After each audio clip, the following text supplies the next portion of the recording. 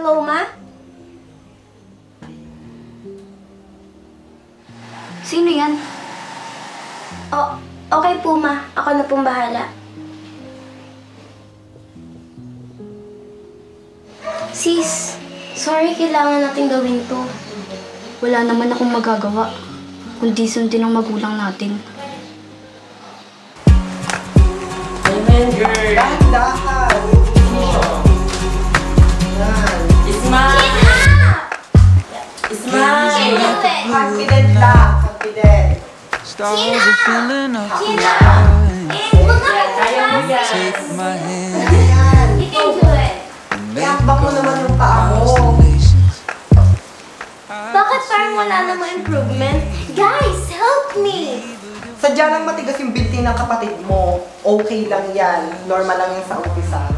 We can do this! Don't worry, makukuha rin niya ang tamang paglakad. We've searched the Hakbang na kaya mo yan. Sis! whole Kaya mo yan! world and all around it. Didn't Wow. know what we were looking for. Okay. They could say they've seen the highest mountain, bottom of the deepest sea. But no one's ever seen a love like this. They could dig above the buried treasures where it's worth more than anything. But no one's ever seen. Perfect! Hi, sis! Ang hirap mong turuan. Ay, nahagard ako doon. See? Makukuha rin niya. Kailangan ba talaga to? Yes! Kailangan mo yan para maging tunay kang babae sa party. Ang pangat naman kasing tingnan kung siga ka maglakad tapos nakadress ka. Duh! Moving to our different beat. All eyes are on us now. Sis, bagay sa'yo. Kaya lang masyado kang sexy. Baka matalo I mo. can't imagine a world where anyone loves anyone like I love you. What do you They think, could guys? say Hindi ba ako? the highest mountain, bottom of It's a no for you. Me too. no one's ever seen a love like this. It could dig above the buried treasures where it's For me, next out. Yes, not Yes, next.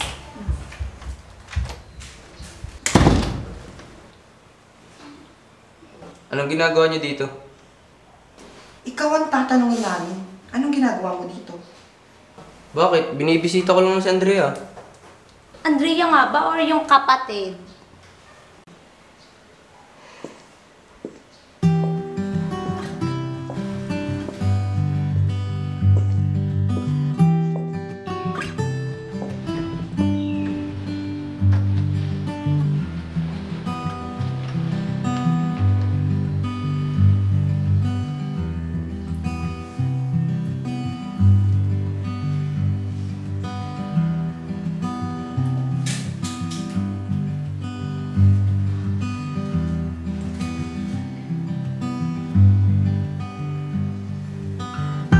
Wow!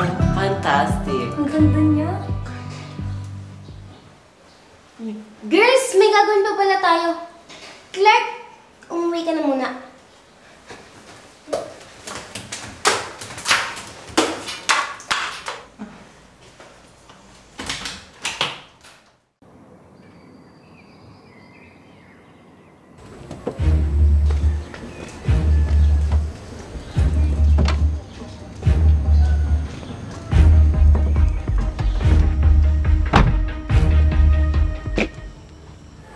Welcome back, Ma.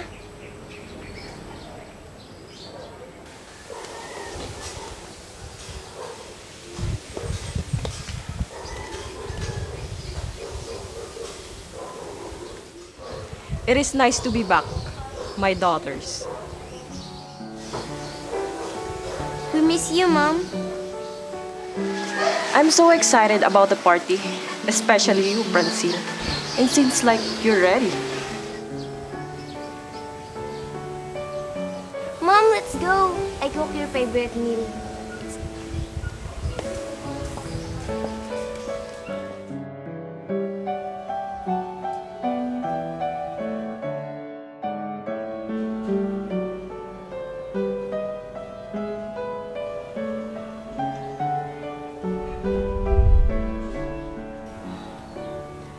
Francine, I'm really, really sorry.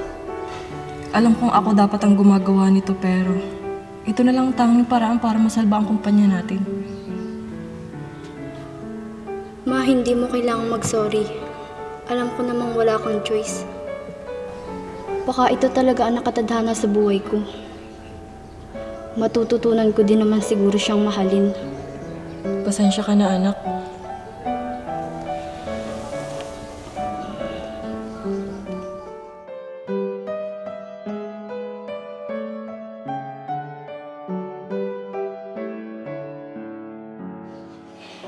Hindi ko na alam ang gagawin ko.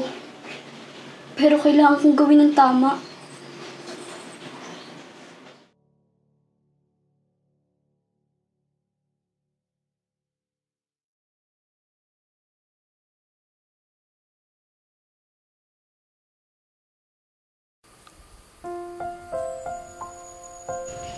Masaya ako na naging kaibigan kita. Salamat sa lahat ng pinagsamahan natin. Siguro ito na ang huli nating pagkikita, Clark. Ano? Kaibigan? Akala ko ba parehas tayo ng nararamdaman? Francine, gustong gusto kita. Hindi nga lang gusto eh. Kasi mahal na kita. Dahil ba to kay Raven? Kung bakit lumalayo ka? Kung bakit ganun na lang kadali sa'yo itapon ang lahat ng pinagsamahan natin? Huwag mong idamay ang kaibigan ko. Wala siyang kinalaman dito. Oo na, mahal kita. Pero hindi tayo pwede. Paano hindi pwede? Mahal kita at mahal mo ako. Anong hindi pwede dun? Hindi mo kasi alam ang nararamdaman ko. Paano ko maiintindihan? Francine, ipaintindi mo sa akin. Kasi gulong-gulo na ako. Ang sakit-sakit na. Hindi ko alam ang gagawin ko. Kapag nalayo ka sa akin, Francine. Tumigil ka na, Clark. Kahit anong gawin mo, hindi na magbabago ang desisyon ko.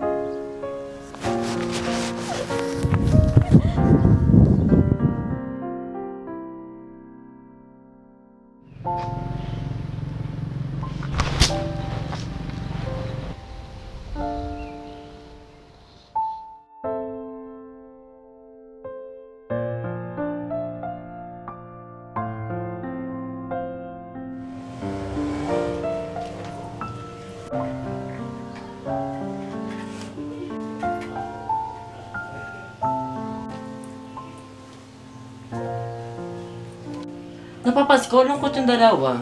Di ba dapat maging masaya kayo? Di ba welcome party to ng mama niyo? Sasabihin ko na sa inyo ang totoo, guys. Anong totoo?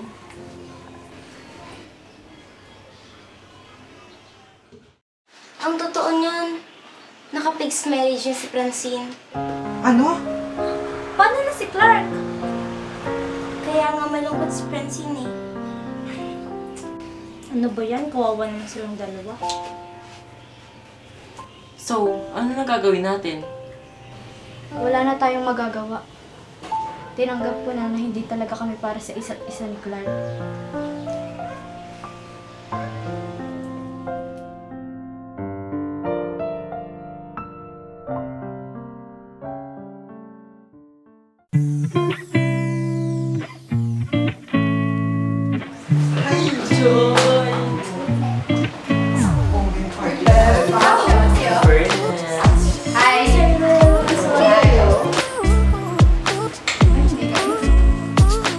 Ano ba yan? Welcome party to, hindi judgment party. Ew. Okay lang kahit ang sabihin mo basta makita kita. Oy! Ew. Girls, huwag naman kayo masyadong mean sa kanila. Bisita namin yan. Sis, alas muna ako. May abi din ako. Okay, bye. Teka, nasaan ba si Raven? Kung ano kung nasan mo. Oh, ikaw pala, Raven. Buti nakakita ka. Siyempre naman, dumating si tita eh. Nasaan nga pala si Francine? Nagbibihis lang. Kung may kailangan ka, sabihin mo lang sa akin, ha?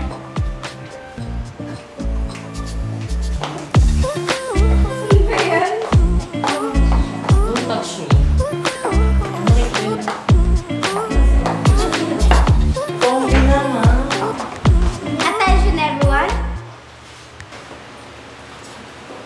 Okay, thank you. This welcome party is for our mother, who has been here for a few weeks ago. So we're so glad that she's back after 5 years of staying in Canada. Ladies and gentlemen, our beautiful mother, Octavia Buenavista.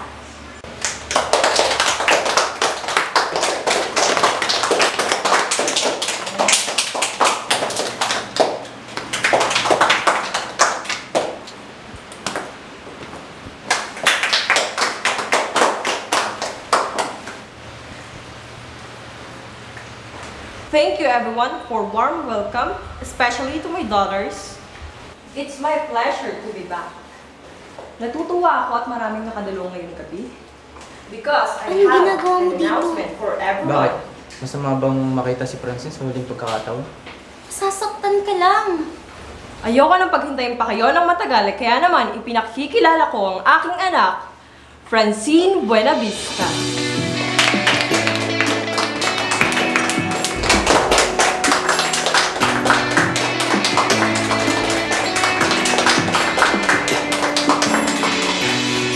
Breaking down in the bright lights,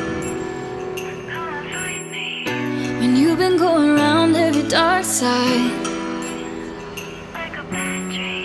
but something in your eyes tells me you're a wild child, hungry for a good time, honey.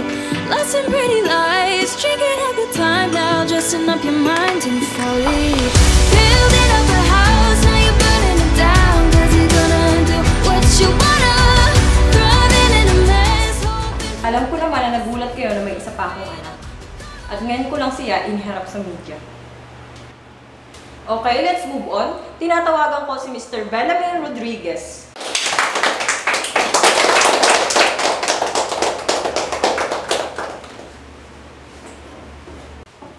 Thank you, Mrs. Buenavista. Ito ay matagal na naming napagkasunduan ni Octavia. That my son and her daughter are getting married. Ano yung sabi? Di ko rin maintindihan English. Tanong kaya natin dun.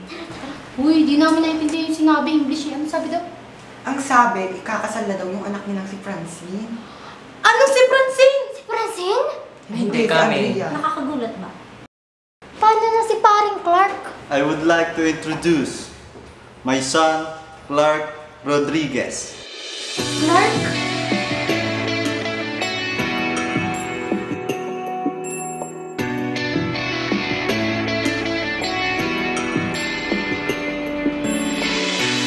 Easy breaking down in the bright lights, when you've been going around every dark side, but something in your eyes tells me you're a wild child, hungry for a good time. I'm so happy! Sila pa na talaga!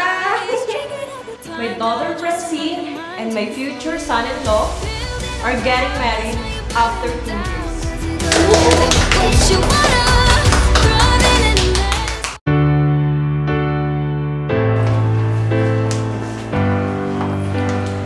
Ang lahat ng to? Oo, nung nakaraang araw ko lang nalaman. At sobrang saya ko na ikaw palang babaeng papakasalan ko. Siguro ito ang dahilan kung bakit mo ako nilalayan.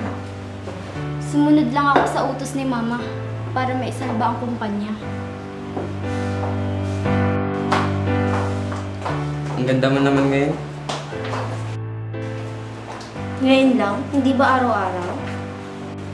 Siyempre, mas maganda ka ngayon. Talaga ba?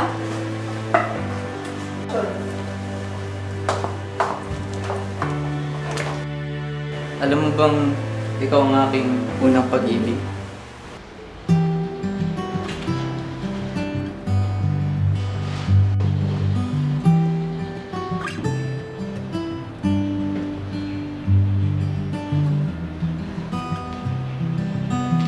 Okay, let's start the